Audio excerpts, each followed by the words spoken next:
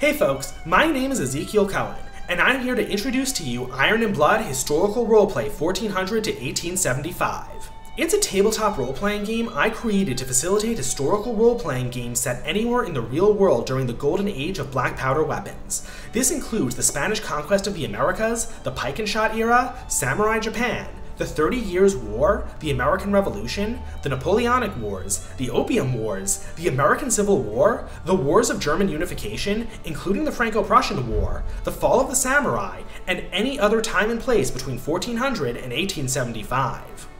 The essential design philosophy of Iron and Blood is to be as historically accurate as possible while still remaining fun and playable. You can check it out via the links below this video.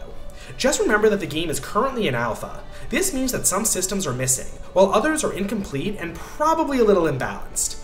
Also, the grammar and spelling are not up to my usual standards. However, it's totally playable. That's why I'm releasing the alpha now, because it's ready for your guys' feedback. There's a link to where you can provide that feedback below. Now, you should know that I'm not just interested in technical feedback, but anything you guys have to say about the game. Hell, if you guys created an awesome story or a cool character or weapon or just had a fun combat encounter playing the game, I want to hear about that. So what can you do specifically in Iron and Blood? The answer is everything. Here are the key features. All rolls in Iron and Blood are based on an intuitive system called Make 50. It uses D100s or percentiles, which is basically just two 10-sided dice. Iron and Blood features 3 character creation systems. First is Quick, which is designed for quickly jumping into a session or replacing dead characters. Second is Dynamic, which is the primary method inspired by Traveler. It dynamically generates a whole history for your character, granting him his equipment and skills along the way.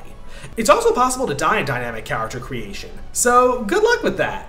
And the third system is called Regiment. It's inspired by the character creation from Only War. In regiment creation, players or the game master design a regiment which determines most of the player's equipment and stats. Then, the players pick their specialization within the unit to individualize their character. Regiment character creation is built with military campaigns in mind. Combat in Iron and Blood is designed to be fast and intuitive, while still authentically recreating historical combat on the tabletop. The game also features a system for custom-designed firearms. I used all of the autism I could muster when making this system.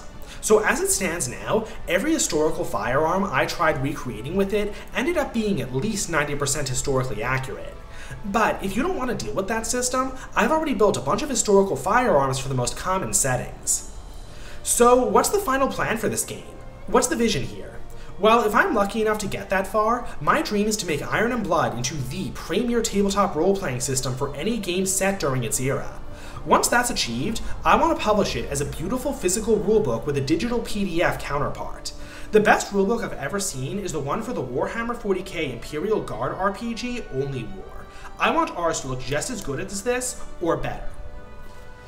And before I go, I just want to tell you guys that this game is why the History of the Gun video exists. Iron and Blood made me do so much research on historical weapons that I decided I might as well make a video about them.